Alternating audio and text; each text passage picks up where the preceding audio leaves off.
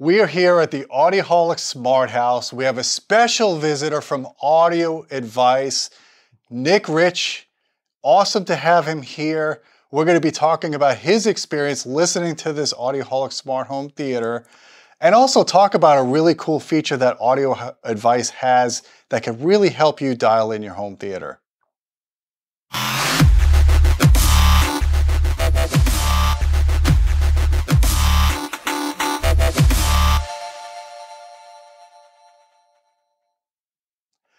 Hey folks, I'm Gene Delasala with Audioholics. Nick, how are you doing, my friend? Doing well, so happy to be here. It's awesome to have you here. As you guys know, Nick's been on our channel. We had a live stream last month, and we had a really good time with you guys. We're happy to have Audio Advice as a partner. You guys put out some incredible content. You have some awesome design skills, great partnership. Since you were in town, I wanted to bring you here, listen to the Audioholics Smart House Home Theater, as well as our family room system. Yeah. So I want to get your impression, what you think, not edited.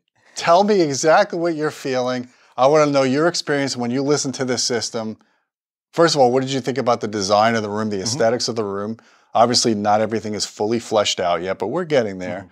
Tell me what you thought about the design of the room. And then tell me about your subjective listening experiences. Hated it. No, I'm just kidding. This is an awesome room. The design of it was really well thought out. I think that every piece of it fits together well. It doesn't seem overly crowded.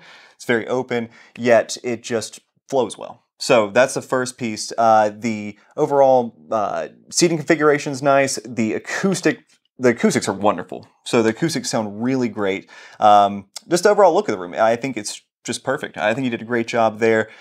Speaker placement is spot on. I think that you did a wonderful job doing that. And just the sound. I mean, that's really what it's all about, is the sound. So it was very immersive, very detailed, not overly harsh. It sounded really great. So the first thing I want to talk to you about is just the room acoustics. We obviously have Anthony Gramani has done some awesome work. As you guys know, he's provided the acoustic treatments in here with Sonatus. The one thing I didn't want to do was have a room that was like an anechoic chamber. Right. And you've been in probably a lot of theater rooms that are, you would say, over-treated? Yeah. So you can over-deaden a room really easy. You know, people get carried away with absorption because they said, oh, my reflection points. And at the end of the day, we're used to having reflections inside a room. It's unnatural if it sounds like it's overly deadened, and it's uncomfortable to sit in, especially for hours. I mean, there's people that talk about sitting in anechoic chambers for extended periods of time, and it's just hard to do. And so, why would you want your theater room that you're made to spend hours and hours in to be like that? Listen, I did government defense for years. I sat in RF anechoic chambers. That was not fun. You can hear your blood boiling. Yep. You hear it moving through your veins. Not fun at all. So yeah, I really targeted in this room between an RT60 decay time. I like to shoot around 300 to 400 milliseconds. 600 is okay if it's a multi-function room. But I got right around 350 milliseconds for the entire audio band down to 100 hertz, and you could really hear it. You could sit here and have a natural conversation, but then when you listen to music, it's very focused, in my opinion. I wanted to ask your opinion on what you thought about, because we started out with 2-channel audio, then we did upmixing, then we did Dolby Atmos. What did you think about the 2-channel? Yeah, the 2-channel was great. So that's one thing I always look for in a theater. If you don't have good 2-channel performance, then you're going to have a tough time doing theater. I mean, they can be interchangeable. But now, at the end of the day, this system sounded wonderful. It had a great phantom center, wonderful location accuracy for that. And so I really enjoyed it. The dynamics were there. The bass was punchy. The high frequency were detailed without being overly harsh. It was really nice. So the one thing about, you mentioned the phantom center, the one thing about really getting a strong phantom center is you want to have, first of all, you want to have acoustic symmetry in the room. Secondly, you want to have good frequency response matching between the left and right speakers. And we were able to do that with the RBH system, with active crossovers, with the Marani DSP processing. And I wanted to trick you. I wanted you to sit down and think the center channel was on. And that's exactly what you heard, right? Yeah. I mean, it's, I've listened to a lot of systems, and this one does a fantastic job. I always look for that phantom center, and these speakers are towed in just enough where it really pops, but the soundstage isn't overly thin. Because that's one thing that people can do is, you can tow in your speakers too much and it really thins out that soundstage. So this is a happy medium of being wide enough yet that nice phantom center where the mouth sounds small. Yeah, awesome.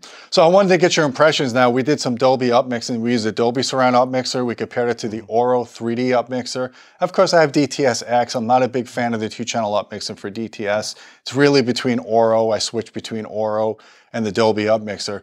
What did you think when you did your because you listen to reference material you're used to, and then I threw on some music that has a lot of decorrelated information. What did you think about when you went from the Dolby upmixer to the Auro? What were your experiences there? Yeah, so I used one of my favorite demo tracks, which is Hideaway by Jacob Collier. So it's got a lot of ambient sounds to it. It's got a very deep bass opening, and it's got very, very detailed voice. And there's a knock on a guitar that's hard to beat. So between we tried out a few different versions. The Dolby Upmix really did a great job of stripping away those ambient sounds and putting them throughout the room while keeping the real meat and potatoes, the vocals and the drum hits in the front. And so it was a really, really nice immersive sound. And I typically haven't used as many upmixers. I'll be straightforward. In this room, it was really great to have that demo and hear it on a reference level system. What did you think about when you switched from the Dolby upmix to the Auro upmix? Yeah, I mean, for the demo of that song in this room, I think that I like the Dolby a bit better. I do. I think that it sounded those ambient sounds being moved around the room did sound a bit more immersive. More discreet. And again, we didn't have a chance to go through and demo it for hours and hours on end for those, but from this example, I think so. Yeah, awesome. So I wanted to ask you because the one thing I'm really a champion of in the last 6 months is this Dolby Atmos music. It came out of nowhere. Literally, we went from having all 2-channel streaming, then we got lossless streaming, which was great. All of a sudden, Dolby Atmos music was streaming on Apple Music. It was on Tidal. It's on Amazon HD. I'm in love with it. What did you think about it? Because I played The Weeknd for you. The Weeknd is some serious Atmos mixing, really well done. And that was, I had the same wonder. It came out so quickly. I was like, is this going to be gimmicky? Is it just going to be, the early 3D movies of just a hand coming out? Just something that's it has no point. But I think that they've done a really good job of keeping the artistic vision inside the music and still making it very cool to listen to.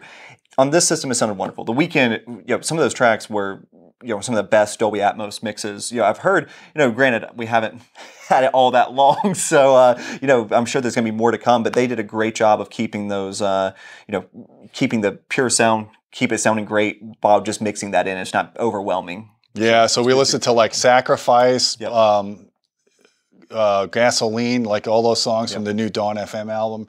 Really well mixed, guys. Check it out. Dolby Atmos music on that if you can. If you have an Atmos system, you really will enjoy it. So the one thing I want to tell you guys about is Audiovice has some really cool tools on their website for a home theater design. And this is what this guy does for a living anyways. But they basically took a scaled down version of what Cedia offers for the pro integrators and they made it usable for consumers. And you put your room dimensions in, you put where you want, and it'll calculate where you should put your seats, where you should put your speakers, the size of the screen, the immersion level. Very cool tool. How do you think, compatibility-wise, how did that tool fare with how I placed my seats and my speakers in this room and the screen size and everything? I think it did a very good job, and the overall placement of the side surrounds are perfect, the rear surrounds are perfect. I think everything's very nice. Especially keeping these speakers a bit off the wall was a really great call. I think that it agrees with the tool very well. I mean, the only thing that really differs is some of the front wide placement in the ceiling, but those integrate well into the system. So I definitely agree. What about the screen size? I mean, what did you think about the immersion of the screen? From the video perspective, we're right about this 150-inch screen, and we're about 15 feet away from it, so somewhere around like a 43-ish viewing angle, which really works well in this room. I prefer a wider viewing angle. I think the THX recommended or the SMPTE standards are right around 38 degrees for 16 by 9. This is a little bit larger, but it works really well. And so it's not overwhelming. You're not getting that sense of dizziness from looking at the screen. It does very well. And I also have 2 rows of seats. So, you have 2 rows of seats, so it really would probably be close to ideal for between the 2 rows. And so it's about what the viewer prefers. If you prefer, having a little bit smaller screen than sit in the back, but who really complains about having too large of a screen? Go big or go home. That's our philosophy. So yeah, guys, check out their home designer tool. The great thing about that is it could take you to a certain point, obviously if it's a perfectly rectangle room, but you could actually access you guys, you could get through support, and you could come up for a nominal fee to design an entire room for people, and then they could use that fee that they paid towards equipment purchases. Right. So, you know, it starts out, we do free consultations as well. So the 30-minute initial consultation is completely free, where we're going to go over your room and decide whether you need a custom design. If you just have general questions, we're happy to answer those. You know, from there, we do have a fee that we design at the room, do a 3D rendering, show you exactly where every speaker goes. And so it's great for the customer who is doing it themselves and they want to know every piece of gear they have. And so we go through, do the rendering, the floor plan, the equipment list, and then after it's all done, we help with the calibration. So it's a win-win all around the board. Actually, you guys are one of the biggest Anthem dealers from what I've heard, and you actually help people with the Arc Genesis calibration too, yeah. right? So we do Arc Genesis, we do Dirac, you know, just the general setup itself. We assist with all that because now with current devices, a lot of them have IP interfaces, and so with the you know, with Zoom or TeamViewer, we can go through and actually help calibrate the entire system. And so it's really helpful, you know, especially if you have the ability to install the speakers, you're just afraid of the calibration, you know, then that's a wonderful piece to join in with as well. What about acoustic design? Do you help with the passive treatments as well? So yeah, we've worked with acoustics on a lot of our panels, and so they do some of the designs. And, you know, if a customer just wants to treat their first reflection points and, you know about, you know, axial reflections and where they need diffusion versus absorption, we can absolutely help with that. And we can also go anywhere from the person who just wants to put up a couple panels to the person who wants to do their entire room in sound treatment. So yeah, we help all around the board. Right. So last thing I want to talk to you about is I let you listen in the family room, which is not an acoustically controlled room. It's a multi-function room, but the RT60 is still pretty good in there. It's right at the borderline of where I would want to start putting treatments. You got to hear the Paralysons firsthand. What did you think about the Paralysson S7T and their S5C center channel? It was great. Yeah, it was great for that room itself. And I think you were using Focals as your surrounds. Actually, I was using Paradigm in ceilings. Paradigms. Yeah, that's what they were. Yep. Yeah, the Elites. And those sounded awesome. Yeah. So that was one of the things that really stood out. I love how you have the front stage as in-room speakers because that's where it really matters in my opinion.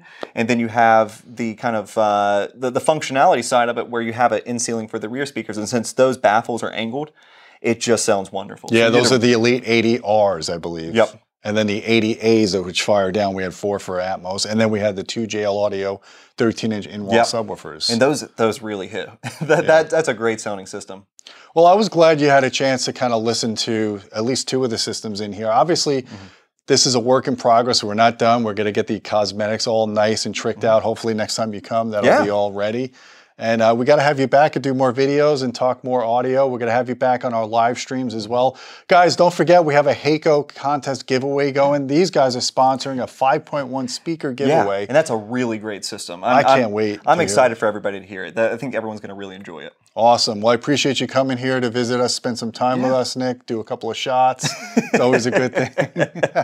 Guys, don't forget about our Patreon channel at patreon.com/audioholics. We appreciate your support. You get direct access to us if you want to ask questions or suggest video topics. And until next time, my friends, keep listening.